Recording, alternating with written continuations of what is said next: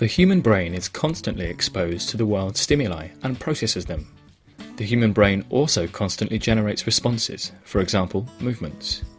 This leads to the following causal chain: stimuli to brain to responses.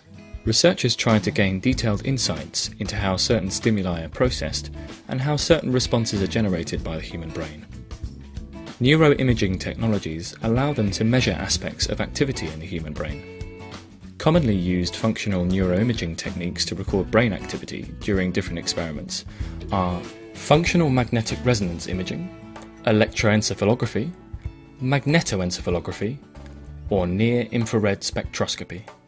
As different experimental paradigms allow for different causal statements, we propose to distinguish between stimulus and response-based paradigms.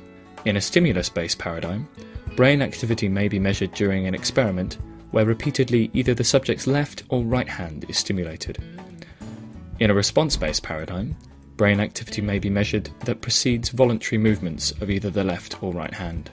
Loosely speaking, in a stimulus-based paradigm, the brain activity after exposure to certain stimuli is measured, while in a response-based paradigm, the brain activity preceding certain responses is measured. The aim is to answer questions like: how are tactile stimuli at different body sides processed by the human brain?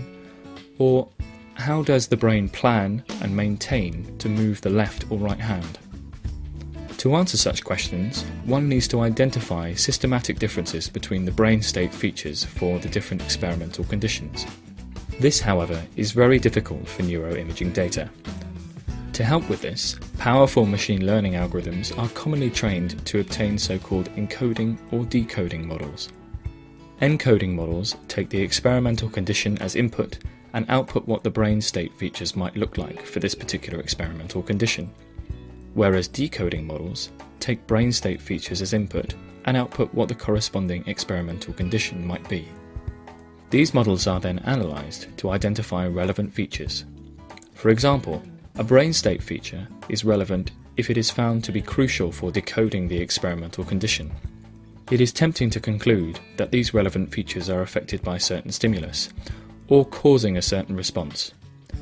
This kind of causal insight might help understand the human brain and how it works. But are such conclusions justified and valid?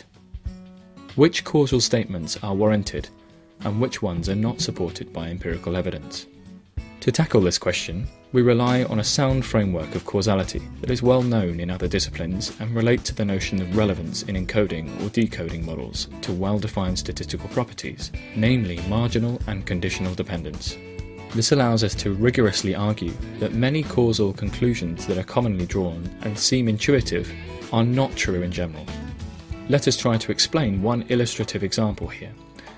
Imagine there is a feature that is relevant for the decoding model to correctly predict the experimental condition. That is, it is conditionally dependent on the experimental condition given the other features. For example, the activity in the parietal cortex may be relevant to correctly predict whether the left or right hand has been stimulated. Intuitively, one may conclude from this analysis that tactile stimuli at different body sides are processed in the parietal cortex. According to our theoretical findings, this is not necessarily the case. Another possible explanation might be that the features that are actually causally affected by the stimulus are also affected by the parietal cortex.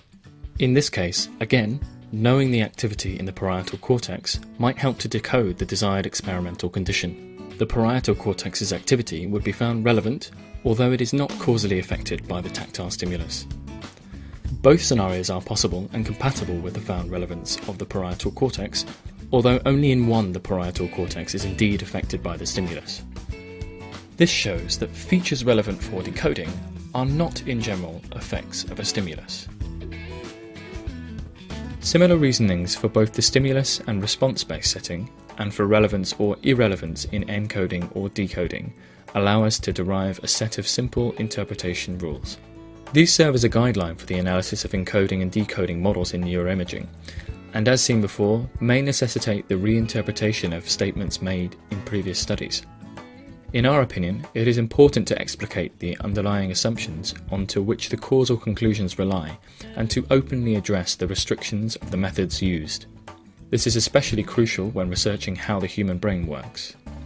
We provide a simple rationale on which the causal insights can be inferred, what we can learn from encoding and decoding models in neuroimaging, without relying on restrictive assumptions and, importantly, without being misled by intuition.